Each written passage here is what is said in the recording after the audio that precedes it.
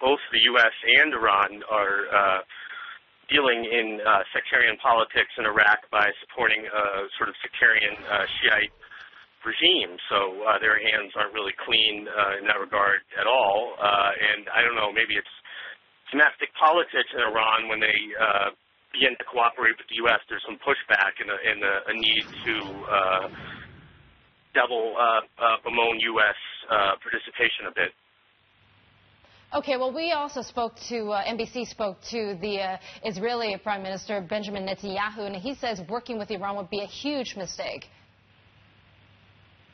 Well, working with Iran makes sense insofar as they have the same objectives we do in Iraq. I think the wisdom of supporting the Iraqi government does not depend on who's helping us do so. It depends on whether or not what we're doing there produces an end state that's conducive to U.S. interests, and that's where I worry. I'm not sure that strengthening the regime running Iraq is in U.S. interest, and I certainly don't think it's in our interest to an extent that we want to spend more blood and treasure there.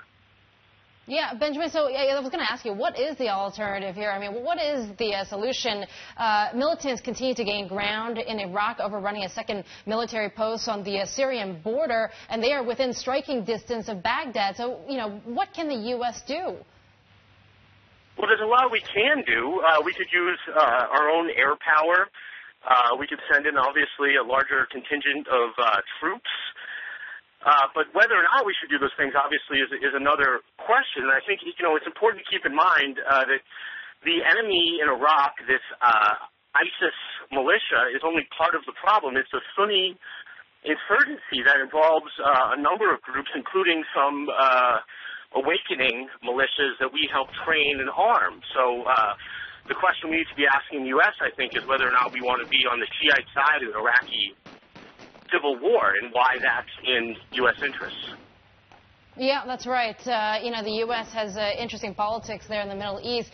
But Benjamin, you know, some say basically Baghdad is Shia military-backed with, of course, Nouri al-Maliki, the prime minister in Iraq, still in place. But if you remove him, is there any way to get the Sunni part of the insurgency back on side? Well, that's what we're attempting right now. I think the U.S. has made it fairly clear that they'd like to see a government formed around a different leader, even if it's from Maliki's bloc. The idea being that another leader would produce less animus among the Sunni population and splinter some of these other groups, the less militant ones, off from the insurgency in Iraq. And that's a decent theory, but I think it's important to keep in mind that if we in the U.S. really knew how to run Iraq, how it ought to be governed, then the situation in Iraq would be a lot better. So I think we got to be modest about what we know and what we can accomplish when it comes to the best path to make Iraq stable and peaceful.